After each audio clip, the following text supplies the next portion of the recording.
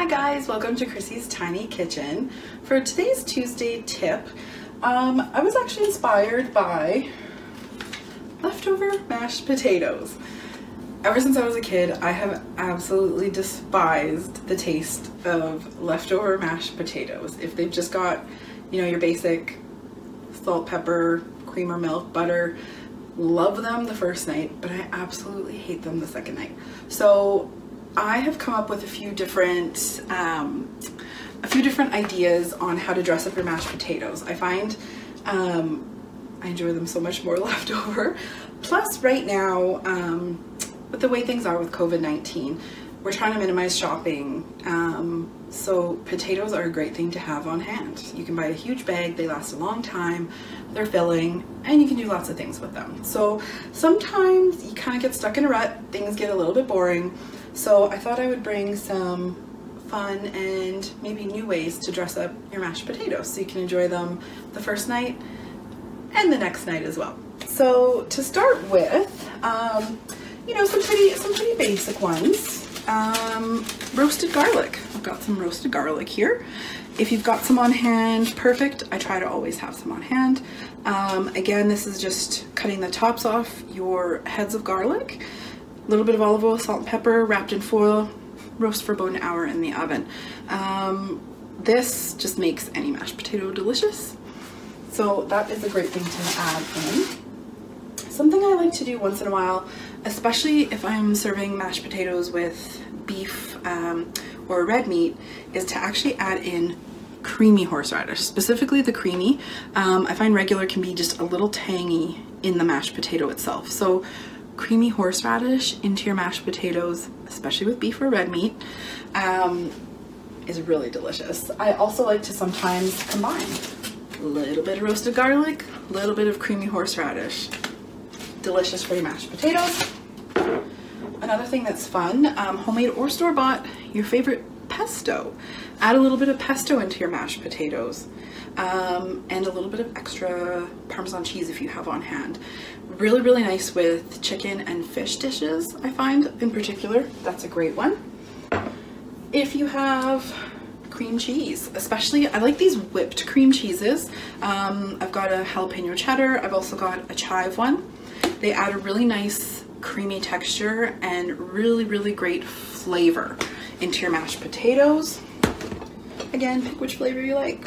Go with it. One of my favorites. I actually stole the idea when I was still working at Daytona's restaurant, when I was still living in my hometown of Thunder Bay. Executive Chef Andrew Stone at Daytona's, I believe it was his idea.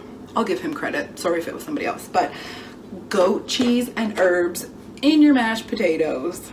Game changer. This one is just little goat cheese crumbles that I have on hand.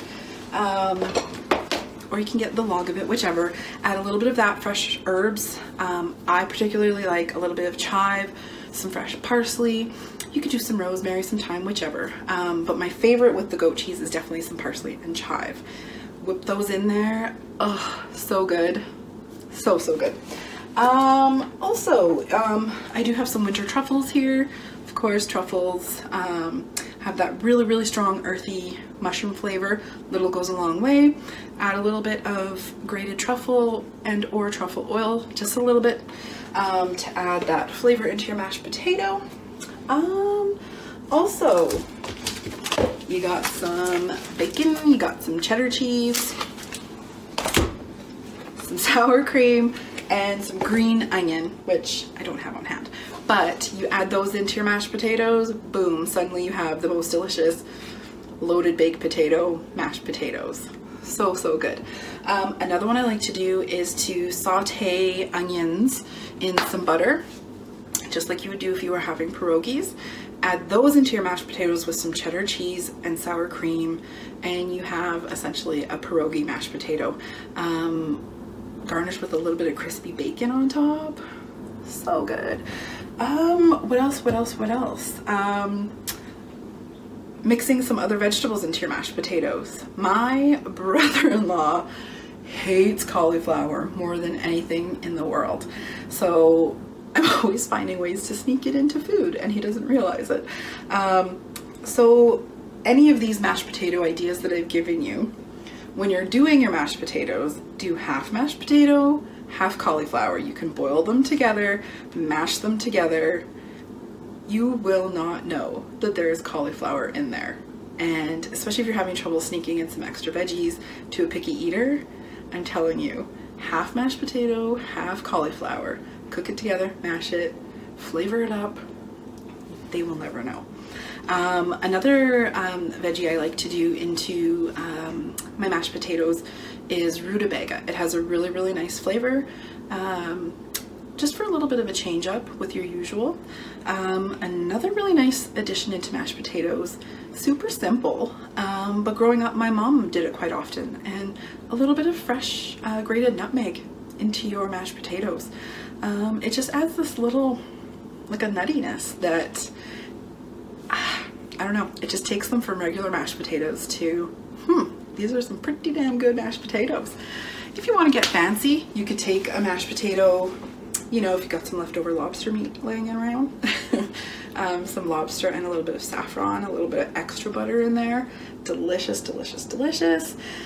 Caramelized shallots and sage. Add those into your mashed potatoes, especially with a pork dish, a nice pork tenderloin, pork roast. Have your mashed potatoes with a little bit of caramelized shallot and sage. Fresh sage, make sure it's fresh. I honestly think that sage is one of the most underused herbs that there is. It is so, so tasty.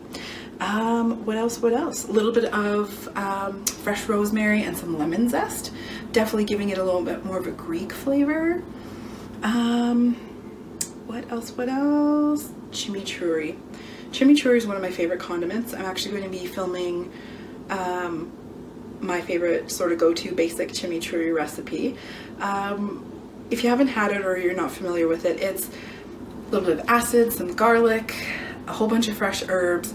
It's a really great condiment, traditionally served over beef in a lot of South American cuisine. But add some of that into your potatoes. Oh my god, served with a nice grilled steak.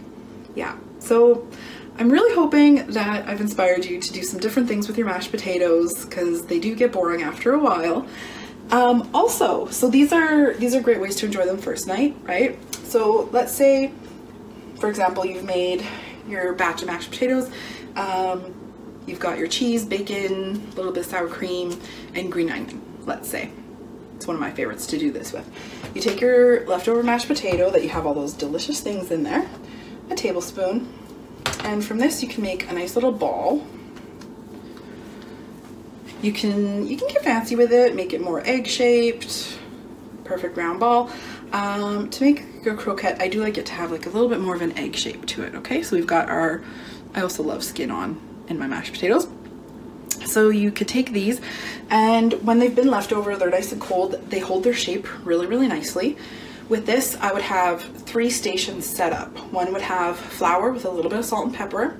The next would be a couple of eggs that I've cracked and I've beaten really well. And the last one would just be some panko crumbs. So you always go flour first, then egg, then your panko crumbs. So if you do that with these, deep fry them, you've got delicious potato croquettes that are so crispy on the inside, fluffy, melt in your mouth deliciousness on the inside. If you want to do a slightly different variation, you take those exact same croquette shape. This time you flatten them. Do the exact same thing. Flour, egg, panko. Now you can pan fry them in a little bit of oil, and you've got more of a potato patty with that style.